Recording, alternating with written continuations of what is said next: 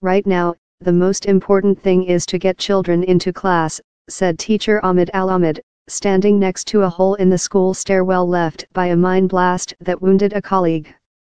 The ultra-hardline Islamic State closed this school and many others in northern Syria after it seized control of the region in 2014, 3 years into the country's civil war.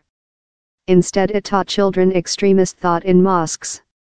But now that the group has been ousted from most territory it held in and around Raqqa by a military alliance, the Syrian Democratic Forces, SDF, a growing debate over education points to the ethnic tensions expected to follow. What is taught in areas under the control of the SDF, which includes Arab militias but is dominated by the Kurdish YPG, is one of many questions over how predominantly Arab parts of northern Syria will be run as they come into the Kurdish fold. Schools around Raqqa will this year teach a new curriculum that is based on old textbooks but erases the Ba'athist ideology of President Bashar al-Assad, a decision agreed on by Arab and Kurdish teachers alike. But an official in the SDF has floated the immediate introduction of Kurdish lessons in Raqqa schools, an idea that makes local officials bristle. In contrast with other areas under SDF control that have for years taught Kurdish, there are no plans yet to teach the language in mostly Arab Raqqa. Officials say it would need broad consensus, hinting at concerns that its introduction too quickly would cause unrest. We wouldn't object to Kurdish teaching. But if it's imposed on schools then there will be problems, Ahmed said.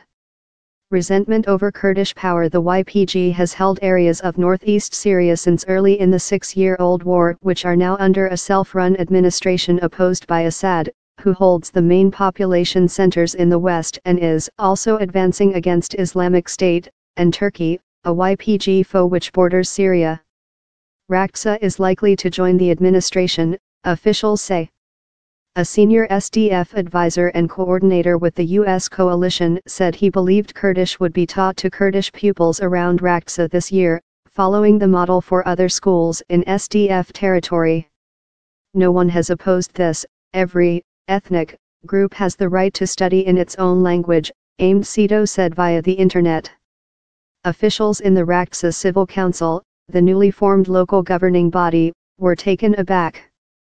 If the people here agree, there won't be any objection, said Ali Shana, another education committee official. But the Kurd knows the Kurdish language, why does he need to learn it? A former Kurdish teacher privately derided Shana's comments. I hate that attitude. It's ignorance, it's the same thinking as Daesh, Islamic State, said the teacher, who had been jailed under Assad for writing a Kurdish language journal. Fear of unrest. The sensitivity over language has already caused unrest in Hasaka to the northeast, an area controlled for years by the YPG where a new curriculum is taught in Arabic and Kurdish, both now official languages. In demonstrations reported by a monitoring group, protesters called for Arab children not to have to learn Kurdish. Mustafa Bali, an SDF official, said there was no intention to force Kurdish on Arabs, or to suppress Arabic. We don't support racism over language. But there are many Kurds who would like to see Arabic teaching banned in Kurdish areas as revenge for the Ba'ath teaching, he said. The Ba'athist curriculum championed Arab nationalism over ethnic identity. Kurdish pupils were punished for speaking their mother tongue in school playgrounds. Now, even in some Arab-majority towns, Kurds are taught Kurdish. Officials in Raqqa are determined to do things their way, regardless of what they say are potential military threats from Assad or neighboring Turkey. We won't let Turkey or anyone else interfere in our internal affairs. We decide what we'll teach or not teach, Leila Mustafa, the Kurdish co-president of the Raqqa Civil Council said. At Hazima School, teachers worry about both the legacy left by Islamic State and Assad, and future political upheaval. One kid turned up singing Islamic State chants, teacher Ahmed Saoud said. The teachers say racist Ba'athist modules help fuel Syria's conflict and are anxious to begin the new curriculum. It's urgent we start teaching. The next phase will be difficult, there'll be a reckoning between factions, Ahmed al-Ahmed said, without specifying which groups he was referring to.